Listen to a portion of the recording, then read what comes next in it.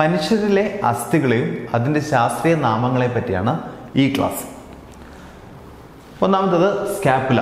Scapula എവിടെ കാണുന്ന അസ്ഥിയാണ്? നമ്മുടെ തോളിൽ പിറകിലായിട്ട് കാണപ്പെടുന്ന അസ്ഥിയുടെ ശാസ്ത്രീയ നാമമാണ് സ്കാപ്പുല.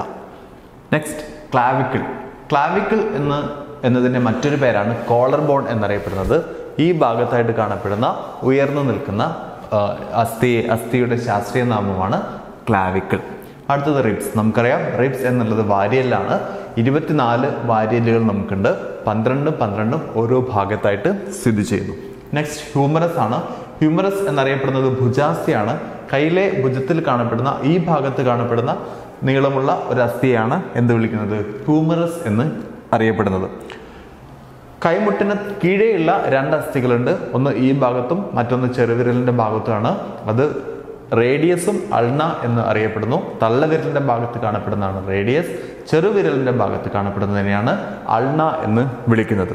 ഇത് കൈക്കുഴയിലേക്കാണ് എത്തുന്നത്. റിസ്റ്റ് എന്ന് നമ്മൾ വിളിക്കും. റിസ്റ്റിൽ 8 ചെറിയ ബോണുകൾ കാണപ്പെടുന്നുണ്ട്. ഇതിനെയാണ് നമ്മൾ എന്ത് വിളിക്കുന്നത്? കാർപ്പൽ ബോണുകൾ എന്ന് വിളിക്കുന്നത്.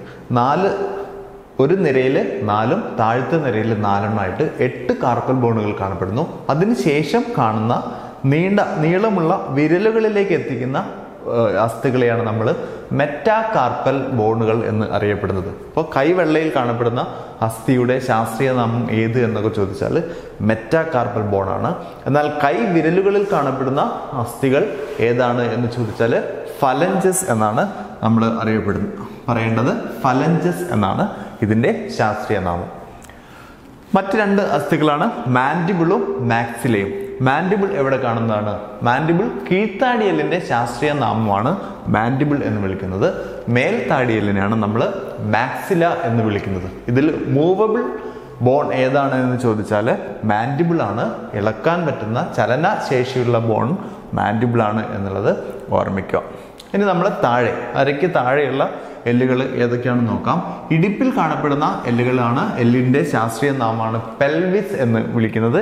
പെൽവിസ് കഴിഞ്ഞ ഉടനെ താഴേക്ക് കാൽമുട്ടിലേക്ക് എത്തുമ്പോൾ കാണുന്ന കാൽമുട്ട് വരെ കാണുന്ന നീളമുള്ള എല്ലിന്റെ ശാസ്ത്രീയ നാമമാണ് ഫീമർ എന്ന് പറയുന്നത്. ഇനി കാൽമുട്ടിലുള്ള ഒരു അസ്ഥി, കൈമുട്ടിൽ പ്രത്യേകിച്ച് അസ്ഥിയില്ല, പക്ഷെ കാൽമുട്ടിൽ പ്രത്യേകമായിട്ടൊരു അസ്ഥി സ്ഥിതി ചെയ്യുന്നുണ്ട്. അതിൻ്റെ പേരാണ് പെറ്റല്ല എന്ന് പറയുന്നത്. പെറ്റല്ല ആണ് കാൽമുട്ടിലെ അസ്ഥിയുടെ ശാസ്ത്രീയ നാമമാണ് പെറ്റല്ല. ഇനി കാൽമുട്ടിന് താഴെ കണങ്കാല് വരെയുള്ളതാണ് ടിബിയ ഫിബുല എന്നറിയപ്പെടുന്ന 2 അസ്ഥികൾ. നമ്മൾ ഹ്യൂമറസും അൾനയും കാണപ്പെടുന്നത് പോലെ തന്നെ കാൽമുട്ടിന് കീഴിൽ കാണപ്പെടുന്ന 2 അസ്ഥികളാണ്. നീളത്തിലുള്ളതാണ് ടിബിയ ഫിബുല. തള്ളവിരലിന്റെ ഭാഗത്തുള്ളതാണ് ടിബിയ, മറ്റേ ഭാഗത്ത് കാണപ്പെടുന്നതാണ് ഫിബുല എന്നുള്ള അസ്ഥി.